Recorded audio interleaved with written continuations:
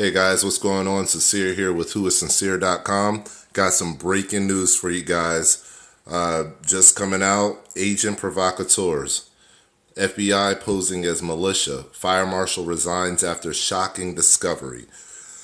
So, I'm sure, unless you've been living under a rock, then you know what's going on in the Oregon situation right now with Ammon Bundy and his militia. They're out there. They've taken over the refuge.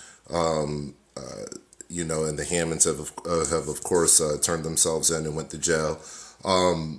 But they're staying at this refuge, and they're staying at this refuge until the government makes some kind of action to restore the land rights of the people. As far as I know, nothing really happens overnight, so I don't know when these guys are going to leave or if they're going to leave at all, but I know that they're highly prepared, they're resilient, and many of them have been through this before. So this is looking like it's going to be a long-standing issue. Now, with it being a long-standing issue, recently there was some videos that just came out where some of the 3%ers, I believe it was, they actually went to the FBI compound that's located some miles away from the actual refuge. And they went there and they let them know, what their plans and their intentions were. That video was about 20-something minutes long. I'll make sure I'll leave a link for that below so you guys can check that video out too. But from that point forward, it looked like good relations were being built between, as good as can be, quote unquote good. But good relations between the FBI and between the not the actual people that are actually at the refuge, but the 3%ers that were just arriving to the scene to actually, do security patrol for the folks there at the refuge.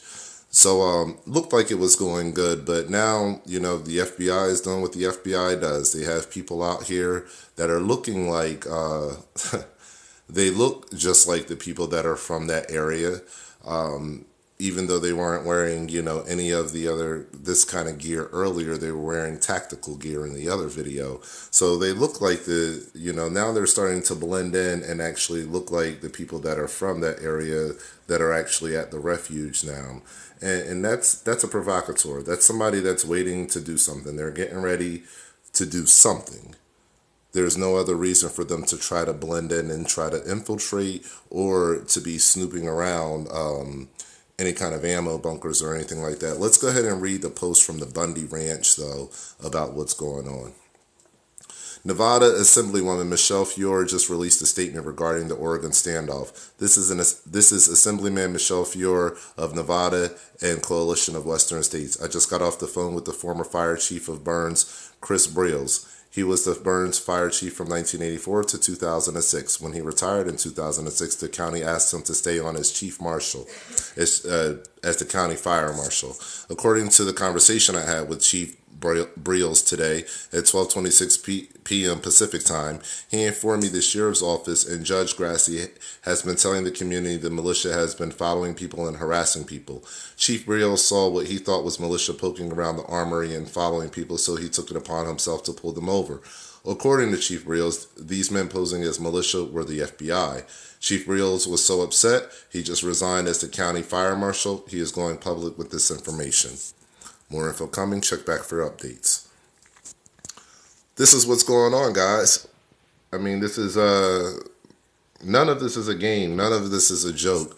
The president may have done his address the other night, but of course he doesn't want to address this situation because, quite frankly, I don't think they know what to do. The amount of support for these gentlemen is quite high at this point. So they know they can't just walk in there and kill them, because they know all of that blood will not only be on their hands, but they know that the people will revolt. They know that they can't talk their way out of this because the only thing that the folks there are looking for is action. They're tired of talking. They've been talking, and there's no there's no one higher than the federal government to talk to. So if there's not anybody to resolve it at the federal government level, then it's kind of, they're at a stalemate, if you will. So I'm really interested in seeing where this is going.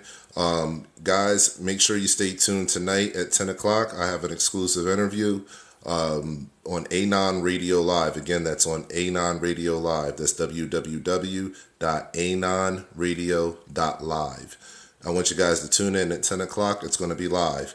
So we're going to be talking with some of the individuals from the Oregon situation. Some of the guys that were actually in the video going to the FBI compound. So hopefully, we'll see.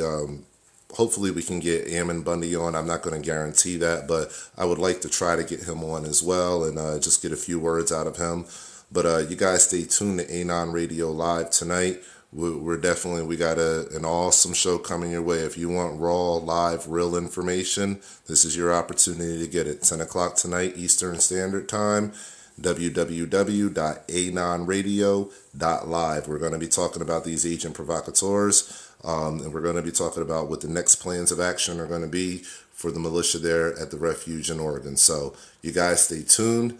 As always, guys, stay alert, stay alive. Let's keep tabs on the situation and see how it goes.